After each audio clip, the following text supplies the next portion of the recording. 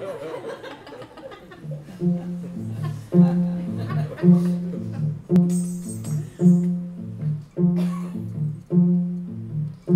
was on that fateful day you saw me dancing in the bar.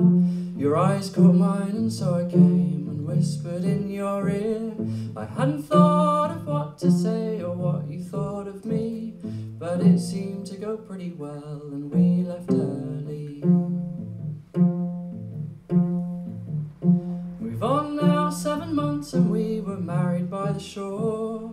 The two of us together, we never wanted more.